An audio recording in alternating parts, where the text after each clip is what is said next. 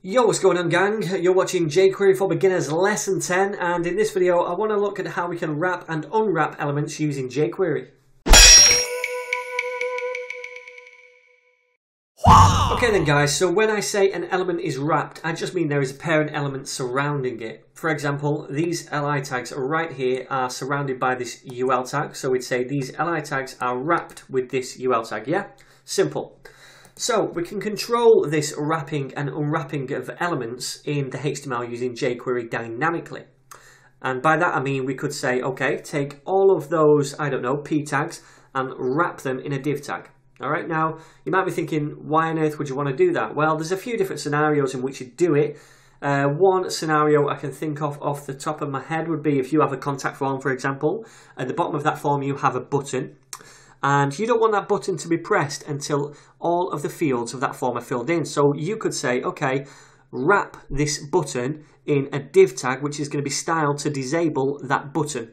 Then when they're all filled out, those form fields, you could say, okay, use the unwrap method now on that button to unwrap that div so that people can click it. Okay, that's just one example. So what we're going to do in this tutorial is take a look at these three methods right here. They're the methods I use to wrap and unwrap elements. And then what we'll do is take a look at an example combining a few of these with some functions or events using JavaScript. So we'll take a look at this one first of all, wrap.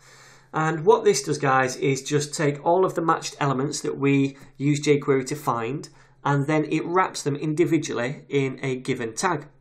So for example, we could say, go out and get all the sections. In fact, we'll do that. Let's say, oops, $,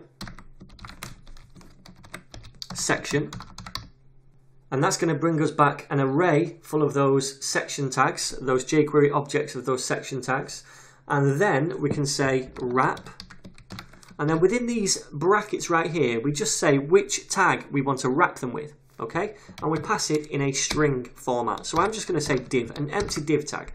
Now we don't need to put the closing div tag because JavaScript and HTML are clever enough to realize that if you want to wrap something in a tag, then it needs a closing tag. So that takes care of itself for you. You just need to put the opening tag. So right here, my friends, what this is doing is saying, okay, get all those section tags, then wrap them individually, each one with a div tag. All right, so we'll save this now. We'll come over here, expand this, refresh, and I'm going to open the development tool so we can take a look at that HTML. And if we open the main content, we find the wrapper first of all. Then we've got these three empty div tags which we've just put in, okay? Because we said take each section right there and wrap them in a div tag. And it's taken each section and done exactly that. All right, so we've wrapped them. Now, what if we want to unwrap them? Okay, well, we can do that. We'll copy that, paste this down below, and this time I'm going to put unwrap. And this time we don't need to specify anything in the parentheses, because what it's going to do is just look at its immediate parent element, the thing that's wrapping it, and it's just going to take it away. Doesn't matter what it is, whether it's a div, a UL, anything whatsoever, it's just going to unwrap it, okay? So let's save this again and refresh over here. And then if I inspect the element again, hopefully we're not going to see those div tags wrapping the sections anymore. And we don't. Cool. Alright, so that's wrap and unwrap. The final one I want to show you is wrapAll. Okay, so what this does, in fact I'll write it out first of all. We'll come down here and we'll say wrapAll, just like that. And we want to wrap them all in a div tag. So it's going to get all of those sections together, and then it's going to put one empty div tag around all of them. Not each one individually, but all of them as one whole. Okay, so let's save this and view it over here. If I inspect the element again, we'll open this up and we should see the wrapper, then an empty div tag, just one empty div tag that is wrapping all of these sections in one. Okay, so that is the difference between wrap, which wraps each section individually, or each element that you grab individually, and then wrapAll, which takes them all, treats them as a whole, and wraps them all in one tag. Alright? Okay then, so we've seen all those three methods individually. Now let's do a quick example. So I'm going to just quickly delete all this right here. And the first thing I want to do is edit the HTML. I'm going to put a little button at the top right here. Just bear with me when I do this. Let's we'll call this div class equals button. We'll give it some style properties. I'm going to say that text align should be center. Then I'll say the padding is going to be about 10 pixels. Background orange. That'll do. It doesn't need to be great. Just a little button that spans the width of the page. And then I'll say inside unwrap.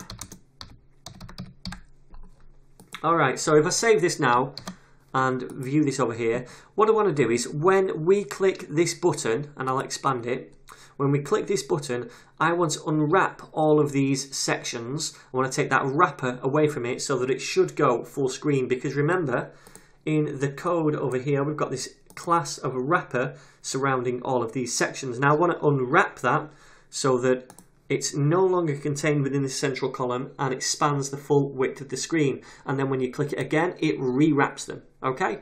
Now, you probably wouldn't do this on many websites. I just wanted to show you a practical example of how we'd use this with functions and events.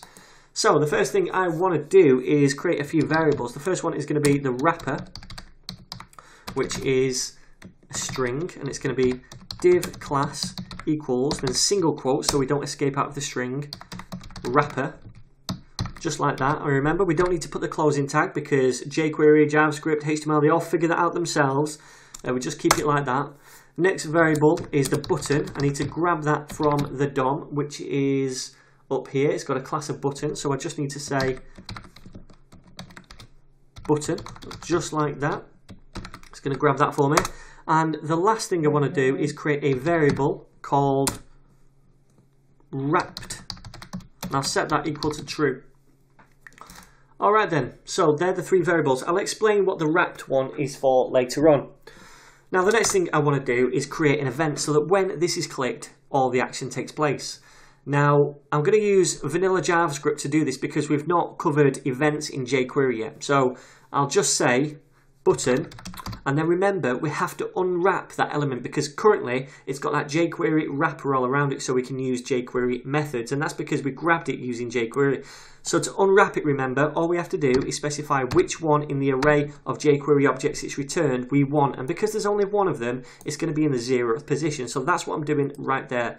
Remember, we covered this in an earlier lesson. It was all about wrapping and unwrapping elements when we're using jQuery.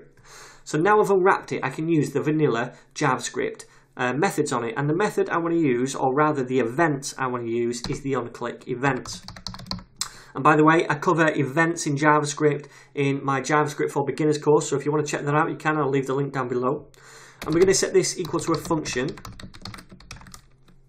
And then within this function is where all the action is going to take place. Now then, I'm going to do a quick check to see whether this wrapper is currently there or not, because if it's there, then we need to unwrap it. If it's not there, we need to wrap it, right? So I'll say if wrapped, and that's this variable here. Currently it's set to true, and I've set it to true because to begin with the wrapper is there, so it's true, it's currently wrapped.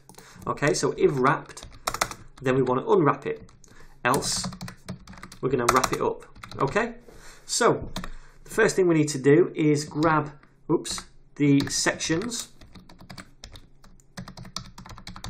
like that, and that's going to return all those sections for us, and then we just need to say unwrap, and that's going to unwrap them, and it's going to take that div wrapper away because that is the nearest parent. Remember, when you say unwrap, it just finds the nearest parent and takes it away. Okay, so that's what we've done there, and under here we need to get the sections again because this is where we're wrapping them. Section, and then dot wrap, dot wrap. And now we don't want to use just wrap because that's going to put a div around each different section. We want to wrap all, and then that's just going to put the wrapper around each, not around each one, around them all as a whole. Okay, so it's going to put this back at the top. So wrap all, and then within that we want to put the wrapper, which is this variable right here. Remember, div class equals wrapper, like that. And then we need to change this variable right here. So if it's true, then we're going to unwrap it.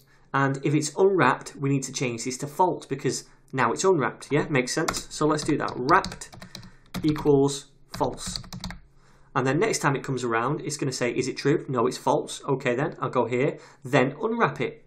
Okay, so that's what we'll do. We'll, sorry, not unwrap it, then wrap it. So we'll set that wrapped equal to true here. And so each time it's changing and it's unwrapping and wrapping depending on what it is before. Okay. Last thing I want to do is just change the text on this button each time you click it. Because if I click it, I want it to change to wrap. And then if I click again, change back to unwrap. Okay. So what I want to do is come down here and I'll do button.text.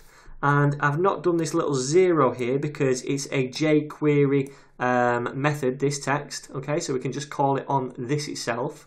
And we covered this in an earlier tutorial. And the text here is going to be wrap. So once we've unwrapped it, now this is going to become wrap. And then the opposite is going to be true for down below. I'll just copy this and paste it down here. And we'll call this unwrap like that. And I think we're pretty much done, guys. So let's save that and refresh over here. Now if you expand this and click this, it's going to unwrap, make it full screen like that. It's going to take that wrapper away.